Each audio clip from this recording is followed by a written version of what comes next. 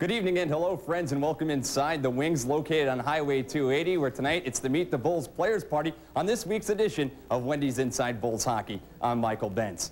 And we have lots of things to go over this week on this week's show.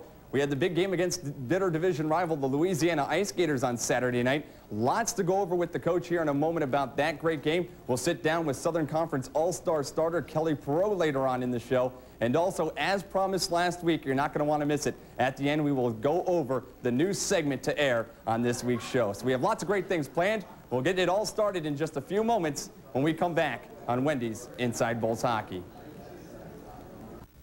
And welcome back to Wendy's Inside Bulls Hockey, now joined by the Bulls head coach Coach Desrosiers. And Rosie, going back to this past week, the All-Star break has come and gone. You get back to work, and it starts with a home ice win.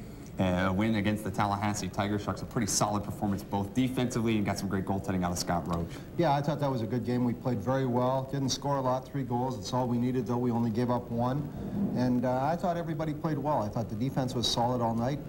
You know, we had a power play goal, if I remember that far back, and we played very, very well that night. It was a pretty good outing by the whole team, forwards, defense, goaltending, everybody.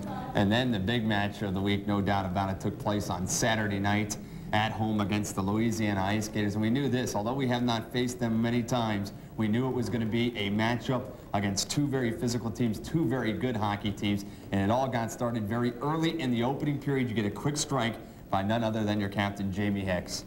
Yeah, we played well. I thought in the first and second period we played very well, and in certain areas we even dominated the play. We weren't able to get a big lead going, though. We just kept them hanging around. We gave up a couple power play goals, and as a result, going into the third period, it was still tied. And you talk about the power play goals, Dennis. Well, special teams was a big part in your first period, because after Louisiana ties it up 1-1, you'll get a power play goal by Hugo Belanger, his 21st goal of the season. And special teams in games like this are big. Yeah, they are. And, you know, against these guys, they got a really good penalty kill. And, you know, we end up with a couple of power play goals on this night. And under normal circumstances, you'd like to think that that would be enough to kind of push you through it.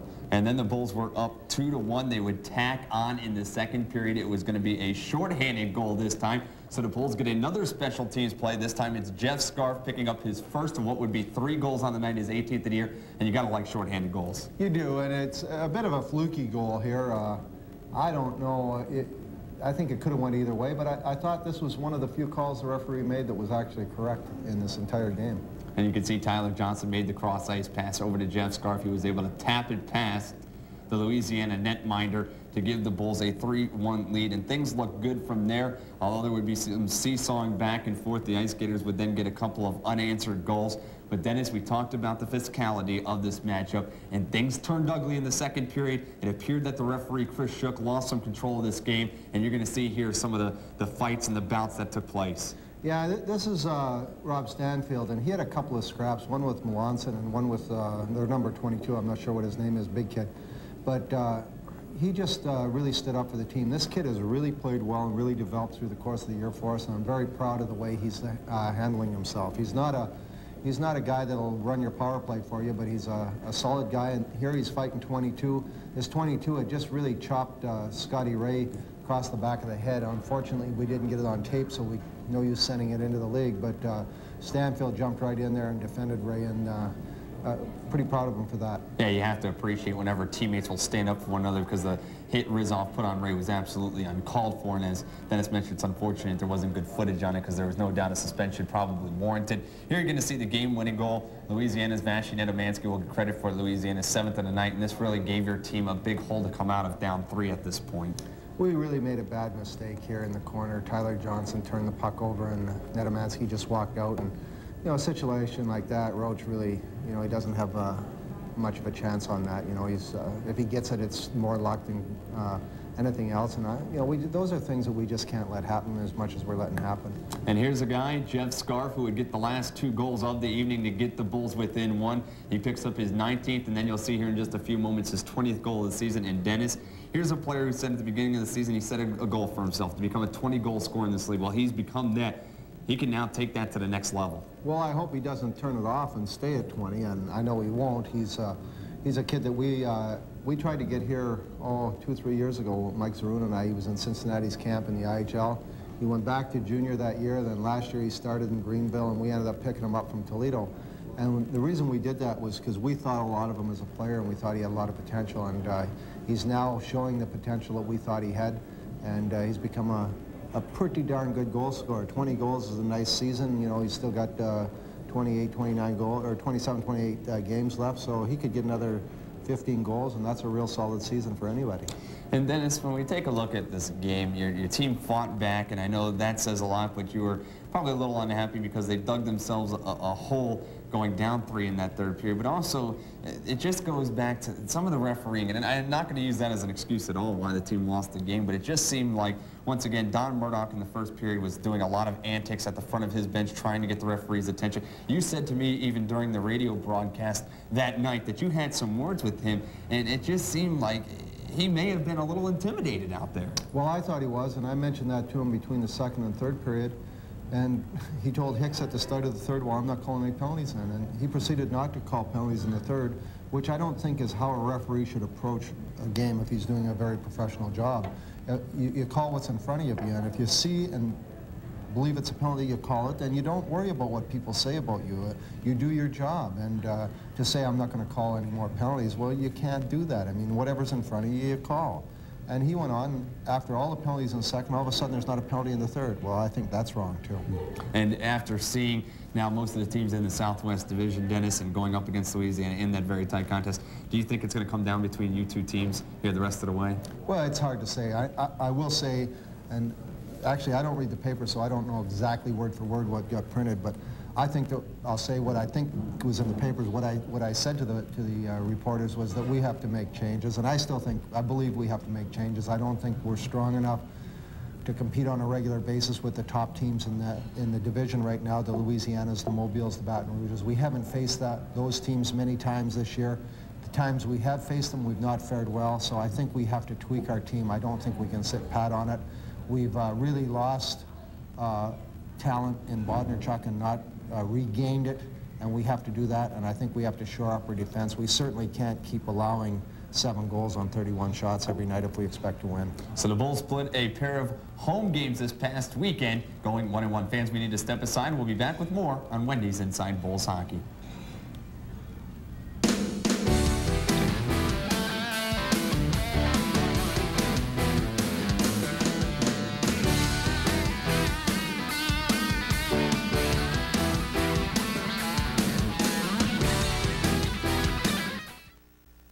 Hello, this is Dennis Desrosiers, head coach of the Birmingham Bulls, and you're watching Wendy's Inside Bulls Hockey.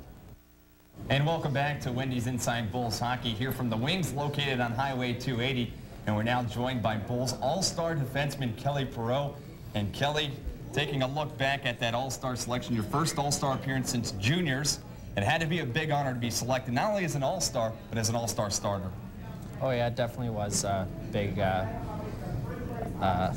was a great feeling to be voted, especially when it comes from the coaches and the media. Then it's very overwhelming, and I was very appreciative of the honor. And it was a big festivity planned for you. You had to go up there a little early because they had some activities set for you the night before the All-Star game. Talk a little bit about the day before an All-Star game, what goes on, and then that night you have some skills competitions that you took place in. Tell us a little bit about the day, the skills competitions you were involved in, and how well you did. First of all, I'd like to just say that the whole event was run very well, very professionally by the East Coast Hockey League. I was very impressed by the show that they put on. First of all, we got in there and they treated us very well, and we had a dinner the first night, and then the second night on the Tuesday, then we went through in the morning, then we had a skate, kind of got to put on our gear and stuff like that, get used to it, and then that night we went out and had the skills competition and got placed in our events. And what events, each player gets to select 2 events to take part in. You selected 2. What 2 events were you able to take place in? I did the rapid fire and the hardest shot, and then thirdly we did a breakaway. Basically with the hardest shot, then I believe the hardest one was 95.7, and I registered 94.5. Oh, wow. And so I came third in that one, and then in the rapid fire, then there's 2 shooters, and you go back and forth, 5 shots each, and score 2 of 5 shots. And then they broke it up into 3 groups for a breakaway relay. and of 6 guys each, and so we ran that off and scored on my breakaway. So overall, it's a pretty good night. Not too shabby night, and then you go from the skills competition to the next night there, and then of course the All-Star game itself. And as a player, when you get ready and you put on your All-Star gear, do the butterflies, I mean, knowing it's still a meaningless game, but still that it's the stars of the league all going, it's a nationally televised game to be shown on ESPN2, does it start to hit you a little bit like, wow, this is a pretty big ordeal? Yeah, no, it's you know, it's overwhelming, like I said, but I don't know if I got the butterflies or not, but I felt fairly comfortable when I was out on the ice throughout the game, and just something, you know, it's a lot of fun, and you just want to show your best in front of a big crowd there. And then when you talk about the actual All-Star game, the Northern Conference defeated the Southern Conference All-Stars by a score of 8-6. And it seems like that All-Star games nowadays, whether it's at our level or even the higher levels, they become offensive shootouts. There's not really, you know, much defense. You'll never see penalties called. It's really, you know, to be for the fan friendly. Be a spectator sport. Get the high offense going. Get the fans into it. Is that pretty much how the game turned out and played out? Yeah, it definitely was. A little frustrating sometimes being a defenseman, you know, trying to keep the puck out of the net. But anyway, it seemed like I had my guy at times, and then whatever happened, next thing you know, the puck's in the back of the net. But it's all in good fun, and basically I think the fans had a great time, and the wrong team just came out on top. Finally, Kelly, you get the All-Star jersey, the nice-looking All-Star jersey with your name and number on the back. You get to keep yours. What are you going to do with your All-Star jersey?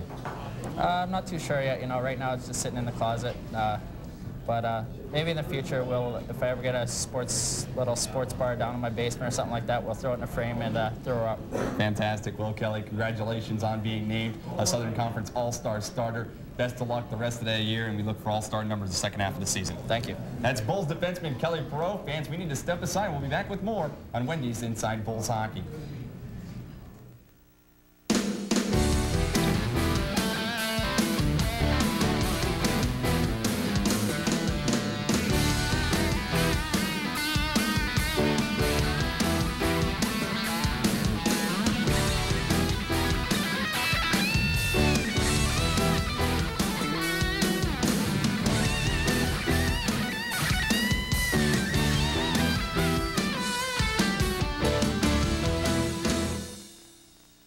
Ladies, the Birmingham Steel Dogs Arena Football 2 team is having tryouts for its 2000 season dance team cheerleaders. Tryouts will be held at the Studio Dance Club located on 20th Street in 5 Points South, beginning at 3 p.m. today, January 29th. Interested candidates must be 18 years or older. Dance or cheerleader experience is preferred. For the tryouts, a 30-second to 2.5-minute maximum self-prepared dance or cheer routine to the music of your choice will be required. For more information, call 458-8649.